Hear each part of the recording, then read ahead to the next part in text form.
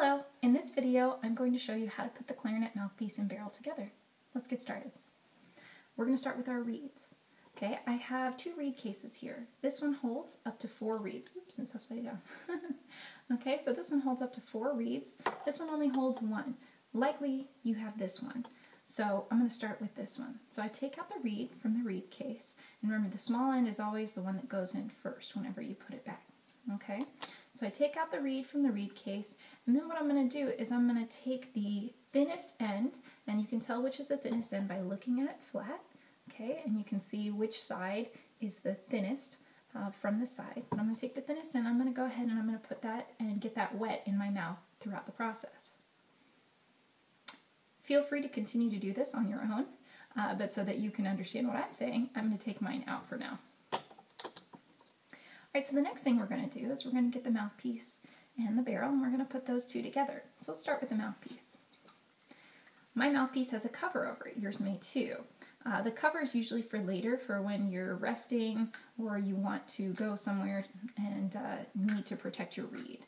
Okay, so it helps to protect the reed. So let's put that down. We're going to take the ligature off. We're going to put that down too. And before we put it down, why don't we go ahead and just loosen up those screws so that when we do put the reed on later, it's all ready to go. You really don't need to loosen them too much. Just a few times for each screw. And if you have a black ligature and it's only got 1 screw, just loosen it just enough. Definitely don't loosen it all the way, otherwise your screw will fall out. Okay? All right. So now we've got our mouthpiece all by itself, and you'll notice there's a little cork here at the bottom. So I'm going to take my cork grease and I'm going to put just a little bit on the cork, and then I'm going to spread it around with my finger to even it out. And the reason that I do it with my finger instead of just taking the cork grease and putting it all around is because it prevents any excess cork grease from getting on there. And when you have excess cork grease, once we put the barrel and the mouthpiece together, it's going to squeeze through and it's going to be kind of gross. So now I take out the barrel once this is greased up, and I'm going to put them together. And you'll notice there's really only one right way to put it together. So here we go. You want to twist it together. You definitely don't want to push it straight together.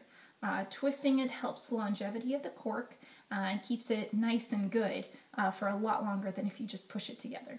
Okay, so I have the barrel and the mouthpiece together, and you always want to put these two pieces together before you have the reed and the ligature on. The reason being, when you're twisting it, that way you're not going to accidentally hurt your reed or ligature. All right, here we go. So I've got these two together. I got my reed here that hopefully you guys have been soaking in your mouth. There we go. And now I'm going to put the reed onto the mouthpiece.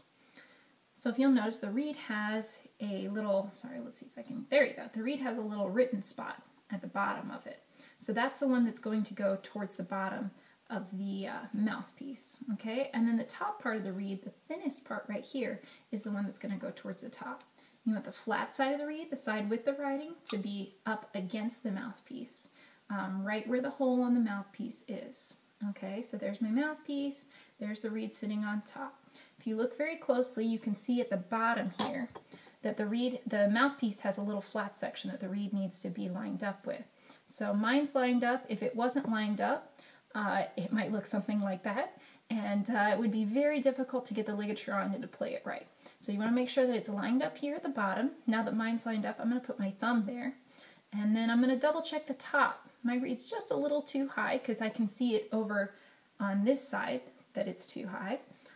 So I'm going to lower it down to where when I look at it straight on, I can see just a tiny bit of black above the reed.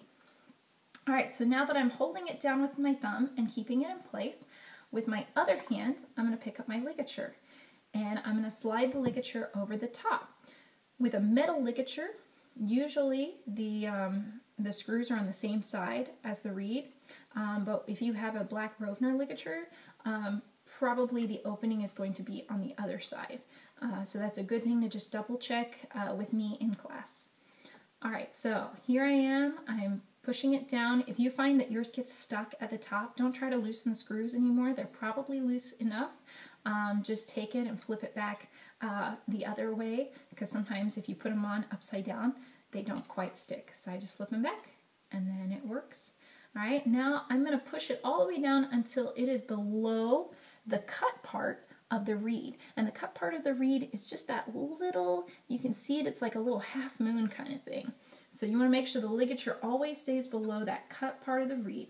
Double check your reed, make sure it's on exactly, and then we're going to start screwing with the bottom screw, if you have two, and we're going to start screwing that bottom screw in.